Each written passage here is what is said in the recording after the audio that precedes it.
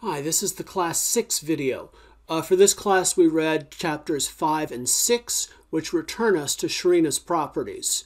For the previous class we looked at Tobin Charney's trailer park, and I've been trying to go into more detail about the economics, about what's going on in the trailer park and in Sharina's properties on the north side. So for this video I want to focus on the role of government in all of that economic transaction. All right. So to review, we've got a narrative of some different families, and we've got information about the big picture. Chapters 1 and 2 were on the north side, where we see Arlene get evicted twice and then winding up in one of Sharina's apartments, and then Lamar actually being evicted from one of Sharina's apartments. And we learned about the role of housing and the basic thesis that housing plays a bigger role in the creation of poverty than we realize. We see how rent takes up a huge portion of people's income. And there's also this background fact that basically none of the buildings that we're dealing with are up to code, and all of the tenants are behind on rent. So we've got this sort of legal situation where everything is, everyone is already in violation of the law, right? And that sets up the power dynamic.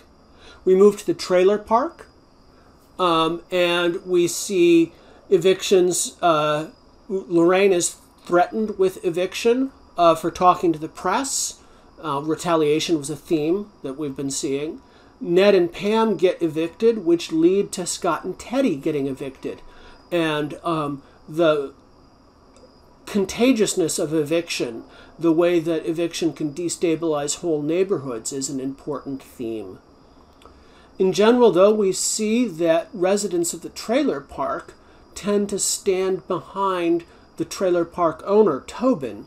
And some of this seems to be based on fear of moving to the north side, the black north side, or a desire to think of their trailer park as different than the north side ghettos.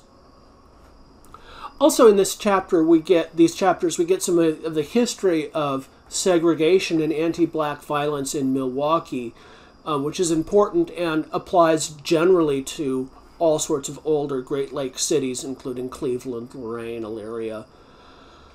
And we talked about how evicting people is a way to assert control over land, and again, how eviction destabilizes individuals and communities. I made you watch a John Oliver video, and, you know, John Oliver may or may not be to your taste in comedy, but he raises several important points here about the financing of trailer parks. The big points are just that mobile homes don't really move, and they go down in value, right? They can move, maybe 20% of them ever move, but that makes their value go down even quicker. And so in general, you don't want to do what Tobin is asking his residents to do, buy a trailer home without buying the land underneath. This is, in fact, such a bad deal that Tobin will just give you the mobile home as long as he controls the land underneath. In general, in the John Oliver video, we saw that trailer park owners profit from the fact that their tenants are trapped. But also, the good news, there are cases where tenants of trailer parks organize to buy the park. That seems to be something that is far from the minds of Tobin's trailer park residents, but it wasn't far from the minds of the residents of one of Frank Rolfe's trailer parks in Texas. All right, so now we move to chapters 5 and 6, which is the end of the reading for today. We get more backstory on Arlene's family. We also see a woman named Tricia move into the unit upstairs from Arlene. Tricia is a former homeless crack addict. She used to sleep with men just to have a place to sleep. She bonds really quickly with Arlene by lying for her to a previous resident. But it's not even clear that she realizes what she's doing is lying. She just makes up a relationship, and she may even believe it. We also see more about the Hinkstons. The Hinkstons were a stabilizing influence on their old neighborhood, and they're not a stabilizing influence on their new neighborhood. And so this again gets to that theme where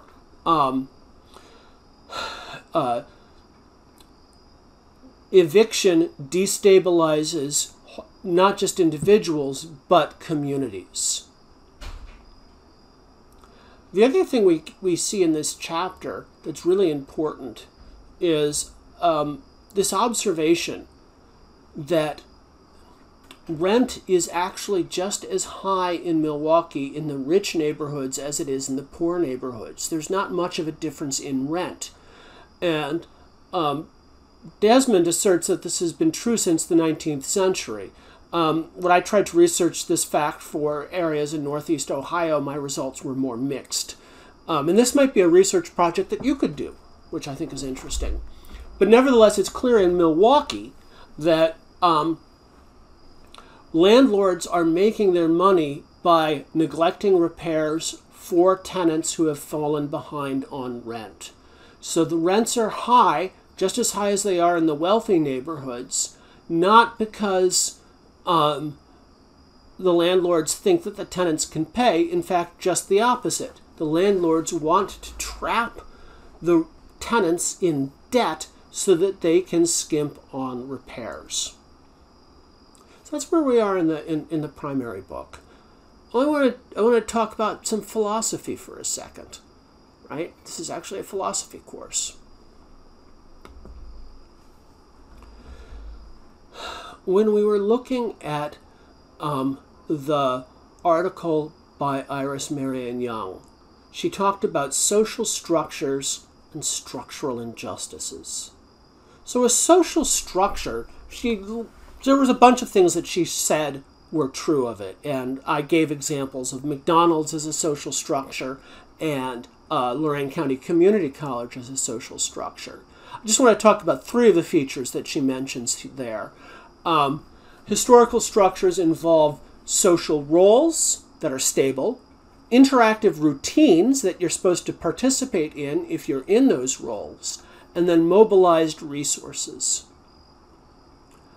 A structural injustice, according to Young, was an injustice caused by a social structure that many people participate in. So the thing to note here is that housing is actually a social structure. It has roles, tenant and landlord. It has interactive routines, paying rent, asking for repairs to be done, being evicted. And there are mobilized resources. The housing itself is a mobilized resource. The sheriff's office that can evict you is a mobilized resource. The welfare office that can help out the tenants is a mobilized resource. The homeless shelter, they call it the lodge, is a mobilized resource. So let's talk about the government now. This is important. The government has a role in creating and sustaining almost every part of this social structure. So, think about the structure, right? We've got mobilized resources. The housing itself is a mobilized resource, but the housing is a product of the government. You have buildings that are built to building codes, and you have to get building permits to do them, and often you have government-backed loans. The way the government enforces building codes and issues building permits totally controls this social structure. The sheriff's office is a government office. The welfare office is a government office. The homeless shelter, the lodge, is actually run by the Salvation Army, and almost every part of the Salvation Army actually receives government funding.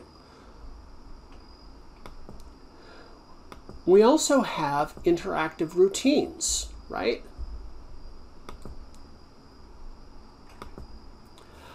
And all of these are government enforced. You pay rent, that's enforced by the government. You can ask for repairs, and you might have some legal recourse in demanding those repairs, or you might not, depending upon the situation. But again, that's backed by the government.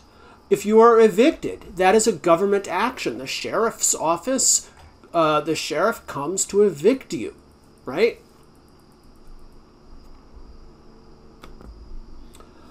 One way of thinking about what's going on here is that we are dealing with something that in philosophy we call social construction. And that might sound like a weird, scary phrase, especially if you've heard it bantered around by people who don't really understand what it is. But it's really a very simple thing. So to understand social construction, you just have to think about the difference between physical reality and social reality. Physical reality is things like the Rio Grande. It's a river. It's created by It's created by the water cycle, a process of evaporation and precipitation. The important thing about physical reality is that it doesn't go away if you stop believing in it. You can say, I don't believe in the Rio Grande, but it will still be there. The water will still circulate. Social reality is different. Social reality will go away. It is in some way dependent on people's beliefs. You have to have enough of the right people believing in social reality to maintain it. And once that faith is lost, the social reality disappears. So when people talk about social construction, this is generally what they mean.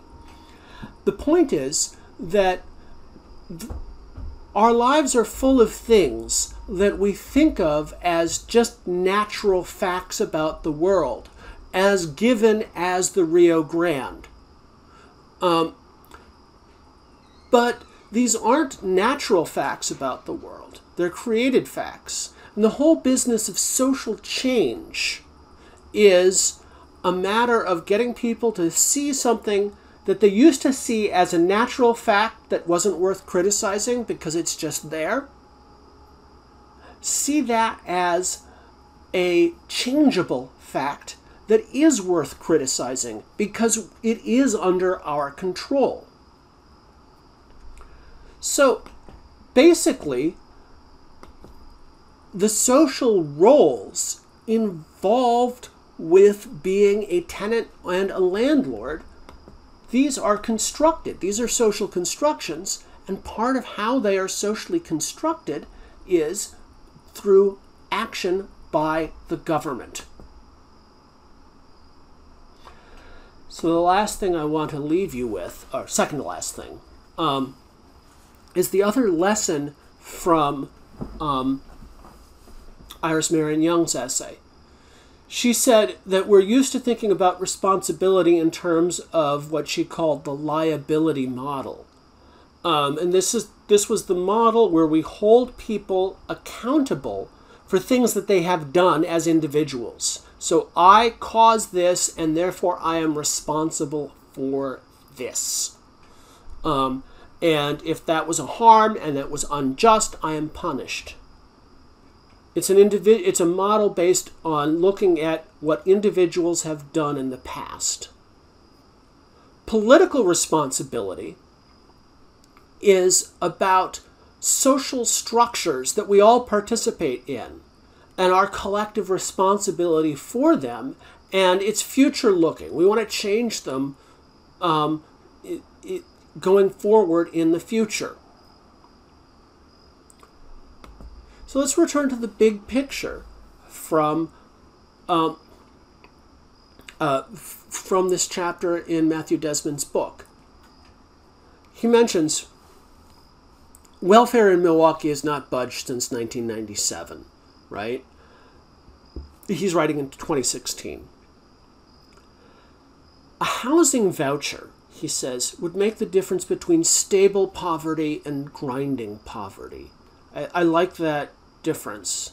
He's not saying that people won't be poor, but stable poverty is something that you can work in and thrive in. Grinding poverty is this thing that Arlene is suffering from, where she is constantly being uprooted. Housing vouchers could make a difference, but 3 in 4 people who qualify for housing assistance do not receive it.